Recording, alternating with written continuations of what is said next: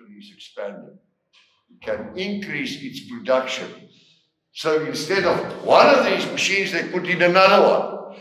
And they need more people to do other jobs. And it actually expands a lot. Right. The machine consists of, firstly, to move the job between what these people were doing manually. To move the job along, we use a conveyor belt.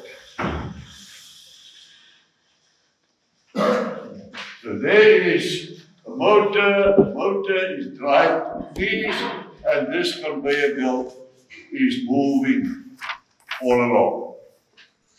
The jobs that come from the factory is coming in here. And they are blocked by a gate.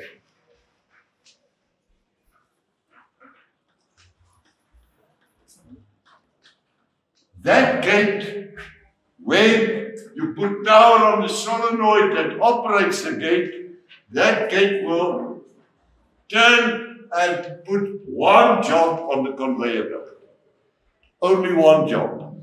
It can be not just an arm moving, it can be something that will grab one job and put it on the belt, and then stop. Grab another job, put it on the belt. So there's one job on the belt at any time. When it comes onto the belt, there is a switch here, which will check the height.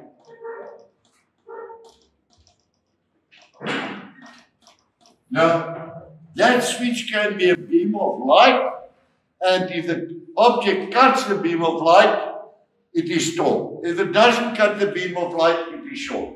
Or it can be a switch like this, where there is an arm that can move.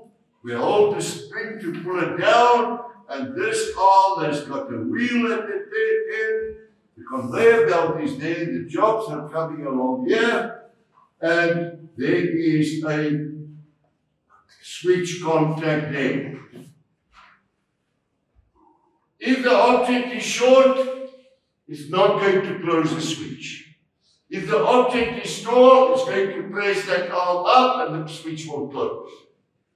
You got the idea? I don't care how, but there is something that will determine if it is tall or short. The switch will close when it is tall, it will stay open if it is short. So that was your job. It's done by that switch. There's another switch at the bottom here.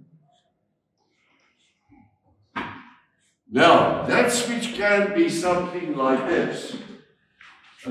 Just that.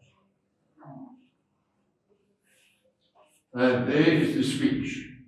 When the object comes on top of that switch, it's going to press down because it's a belt. It's going to press down. But if it is light, it will not press down enough to close the contact. When it is heavy, it presses down more, it closes that switch. So this one here is checking the weight.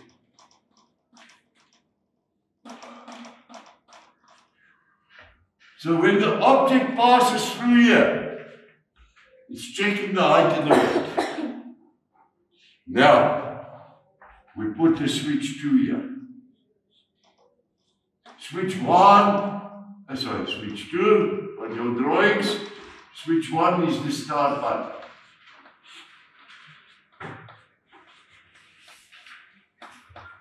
Which you don't see on your drawing. Now, when it closes that switch 2, it knows what is the size. It knows if it is tall or short, it knows if it is heavy or light. And now it must paint. So what we've got, when switch 2 is closed, we've got here a container with red paint, another container behind it with blue paint, another container with green paint, and another container with yellow paint. Now, if I look at that from the top, here is that same conveyor belt. The objects are coming in here. We've got that height switch here, or height detector, and the weight detector. Height and the weight here. And then we've got switch 2 there.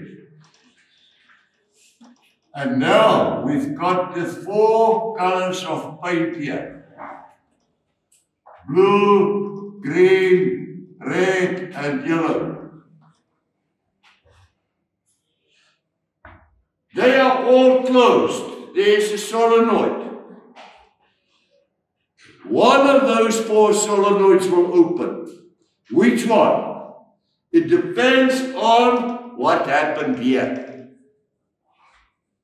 But only one solenoid will open, and it will paint. When it is finished painting, it touches switch 3. So while it is moving there, the paint is coming out and it paints that line of color on the job. Now, it has finished. When it touches switch, it must stop the painting. So switch 3 is here. What must happen now is, what did I say what you people are doing? You put a line of paint, you put it in the box. So here we have got 4 boxes. And the jobs, when they are finished painting, must move off the conveyor belt. So what we've got here are 4 arms. 4 arms. If I draw it there, I can draw it like this. There are 2 there, and there are 2 here. These are called the divert flaps.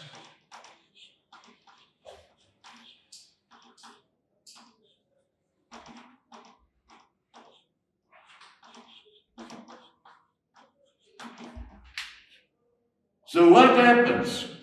If it touches switch 3, it stops the painting. And then there are solenoids operating these 4 flaps.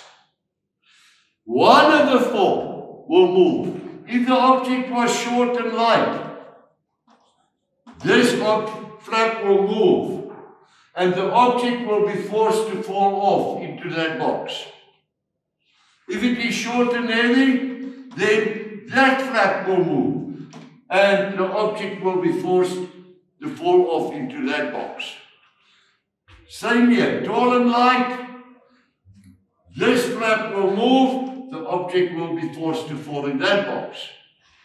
And if it is tall and heavy, then that flap will move and the object will fall in that box. Now, as it falls into the boxes, okay, first of all, there is a switch 4 here at the end, which I will talk about just now, switch 4. But, as it falls into the box, there are 4 switches here. 1, 2, 3, 4. Switch 5, switch 6, switch 7, and switch 8.